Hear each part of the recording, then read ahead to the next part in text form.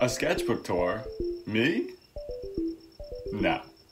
Yes. Today we're flipping through my senior year sketchbook. Sad to say, it is actually the only sketchbook I filled my senior year, but let's talk about that later and let's start looking through. Okay guys, so what you're looking at right here is a Stillman and Byrne Zeta series mixed media sketchbook. I think this is like 8x10 size. I've loved working in this.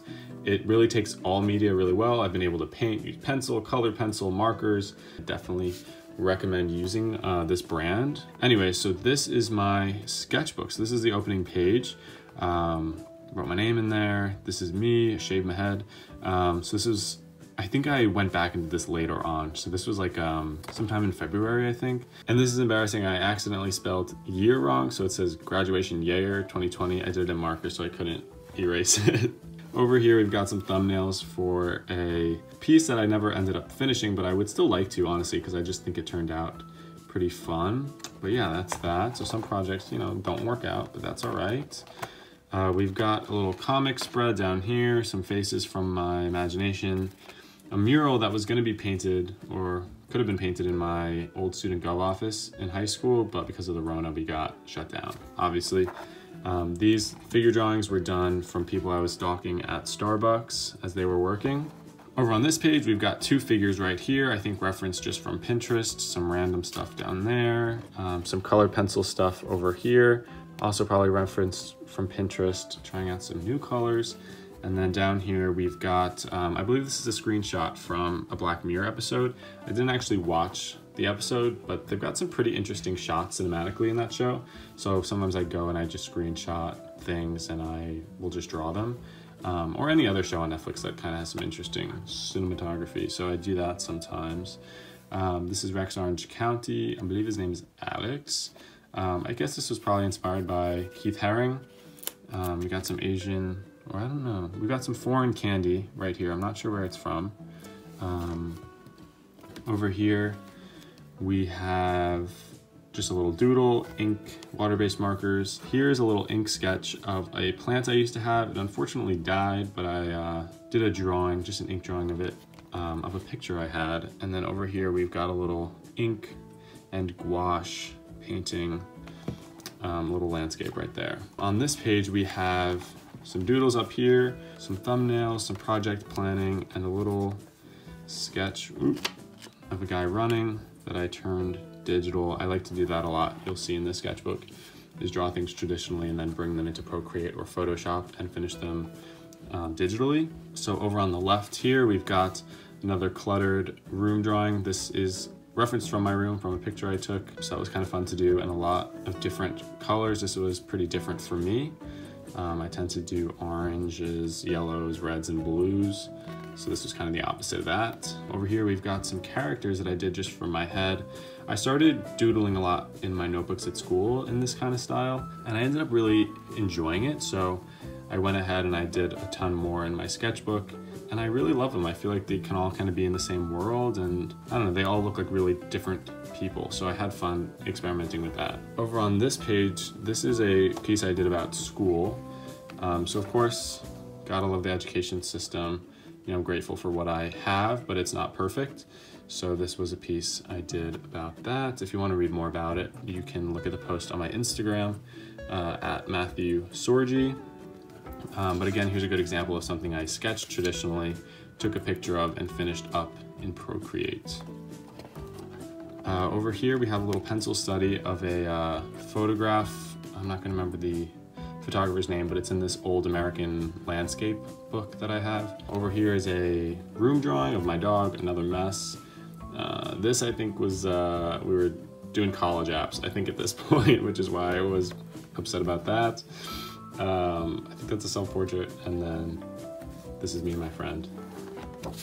Over here we have a little portrait, some personal stuff, some eyeballs, some fun colors, a frog, a little mask man doodle, and another cluttered space. This is my pencil case and some paints, and I like drew myself drawing it, which is kind of fun. I like doing that sometimes. Over here, more college app stress. I'm calm, not at all. Handle with care, don't bend. Lists and things, some of my favorite artists throughout the winter, some music I was listening to. Got Licky Licky, Pokemon, and a little Post Malone ink sketch down here. Over here, we have a fun figure playing basketball. Some fruits. These kind of look like they'd be in a video game almost. Like obviously it's kind of like a pear and an apple, but reimagined just a little bit. Over here, we've got some ink sketches. So inspired by Kim Jung-gi. I hope that's how you say his name, but his ink work is really freaking amazing. So I was inspired by his technique and I tried to try it out a little bit for myself, which, I mean, it went okay. Obviously not like the way he does it because he's been doing that for years and he's really gifted and hardworking. But I figured I'd give it a shot. That continues into these pages over here from Christmas time. So this is my family baking some cookies and I drew myself drawing the cookies. So like I was here, right? And all this stuff was around me and I like drew an aerial shot of myself drawing. Over here we've got Saxophone Santa, so that's a fun decoration my family has. And he plays different songs if you put the card on his stand. I saw Little Women, really good movie, Ford versus Ferrari, and some Snoopy gift tags over here. This is another example of a pencil sketch that I turned digital, again, using Procreate. And you can do it a couple different ways. You could just take a good picture of it if you have good lighting, or you can scan it if you've got a scanner at home and then just bring it in. And then I usually go in and multiply layers and then I'll go over that to clean things up. Some newspaper clippings, some random pop-ins. I ended up, this is from Protein Magazine, so I ended up getting featured in there. It was, they used my illustrations for an article about hoarding, so some of my mishmash illustrations are in there, which is pretty fun. Some random stuff. Got a little figure drawing on the left, and a still life to the right, which was never finished. I think my favorite part is just these marks back here with the shadows from the plant. I enjoy doing that. Over here we have another still life study, this time from Jose Nagashi. Again, I'm not really sure if I'm saying that right, so I feel really bad, but his pencil and charcoal work is really outstanding, so I figured I would try and do a little study. He just captures planes in a really great way. He just has a really good awareness of what makes something look three-dimensional. So I really like studying his work. More landscapey figure doodles, some sketches up here, and this girl's on a boat. Over here we have another charcoal flower drawing to the right, which didn't really turn out so great.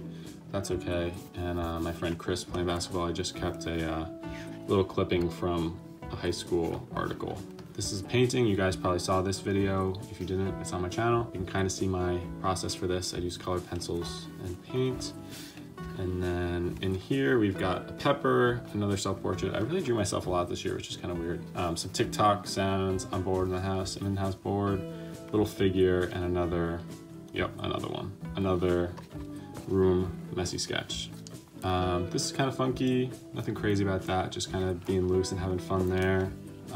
These are the Peachtree Rascals, really awesome band. You probably know their song Mariposa. They've got tons of other songs though too, so definitely check them out. Again, traditional sketch, digital rendering. And behind here we've got a little storyboard for a gingerbread animation I'm gonna hopefully have done for Christmas. That's one of my goals this year.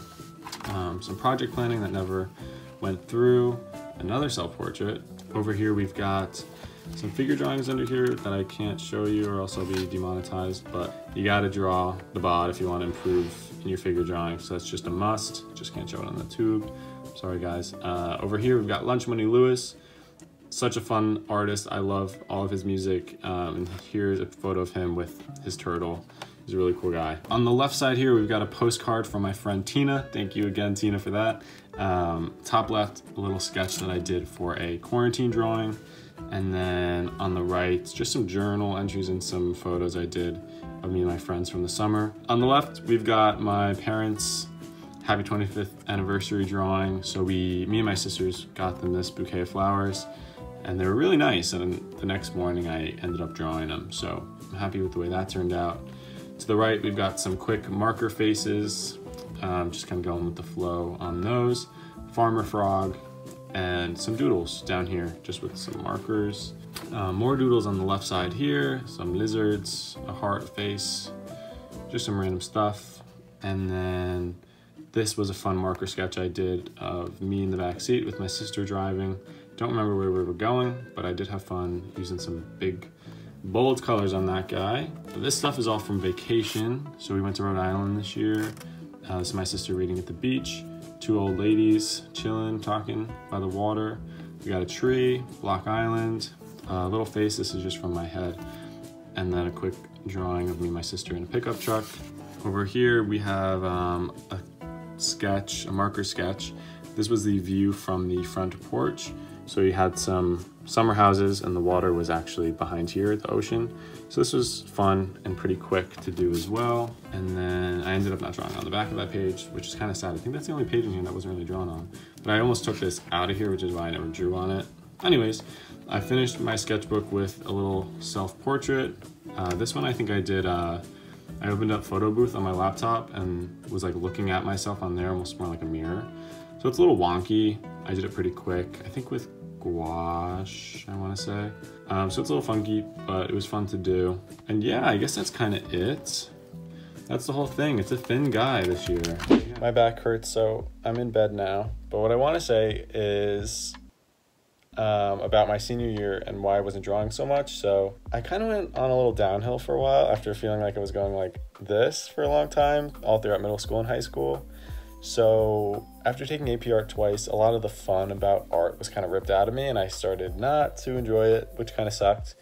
And then going into my senior year, I decided not to take an art class at all, mostly because I just wanted to find the love for it again, and I was tired of making art for other people, College Board, my teacher, whatever it was. I was tired of it, so I took kind of a break.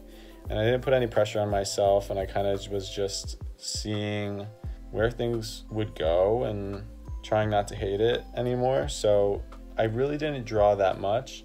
You know, I have other drawings that are digital or loose drawings that aren't in a sketchbook, but I really didn't draw that much. And it's kind of sad, and I feel bad about it, but at the same time, I'm in a much better place now with my art and kind of getting over that burnout slash, I don't know, art block. I don't really love that term. But yeah, if you're feeling like that and you're struggling the way I was struggling, it's okay. Number one, realize that that's normal and we have natural ups and downs. Life is not consistent. Creativity is not consistent. So if you need to take the time to relax and take the pressure off and try something new or try nothing at all and just, you know, what do they say? Separation is like the best medicine or something, or love goes stronger when it's, I don't know, like when you're apart, like things are better. You know, it's like, I can't think of the expression, but when, you know, you have some time apart for it and you come back to it, you'll appreciate it more. So yeah, if you're going through something tough, you're upset, you're not loving the art lately, just give it a break and like, don't worry about it. So that's my advice to you. Hopefully you like this video. Yeah, more art to come. This is a 5-week streak. I'm very excited to be here with you guys for this long already. I got a lot of stuff planned for this year. Obviously, I keep saying this in every video, but yeah. So if you want, you can like, subscribe, whatever you want to do, that's up to you.